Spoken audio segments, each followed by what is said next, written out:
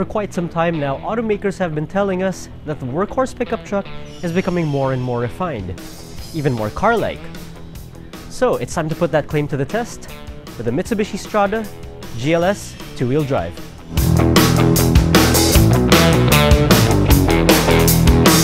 On looks alone, you wouldn't mistake it for anything else other than a pickup truck.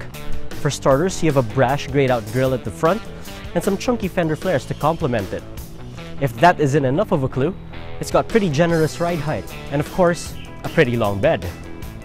Overall, it's a bit of a love-hate affair, but you have to give props to Mitsubishi for injecting some style and pizzazz to what essentially is a workhorse.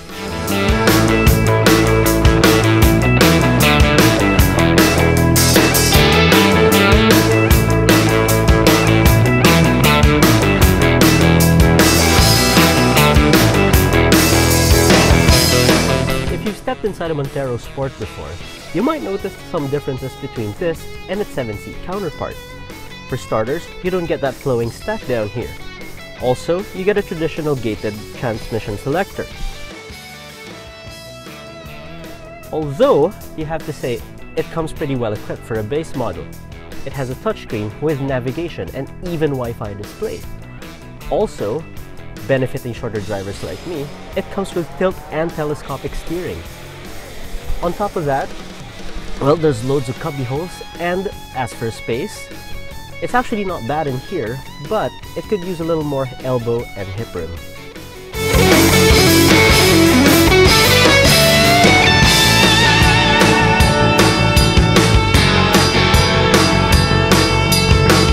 We've become familiar with the 2.4-liter MyVec turbo diesel from Mitsubishi. The stats say 181 horsepower and 430 Nm of torque. However, instead of an 8-speed automatic like you get into Montero Sport, this one is saddled with a 5-speed. Also, this being a two-wheel drive model, power is sent to the rear wheels. So how does this 2.4-liter MyVec fare with this 5-speed automatic transmission? Well, unlike the Montero Sport, the Strada with this configuration delivers its torque and power in one big lump, rather than in a linear fashion. What that means is, your power is concentrated at about the 1,500 to 2,000 RPM mark.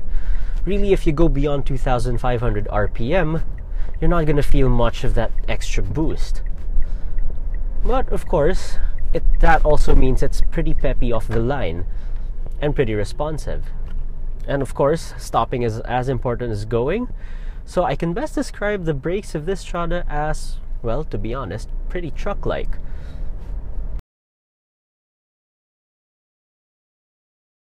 And right now, as we sit in traffic, I could say that these seats are actually pretty comfortable.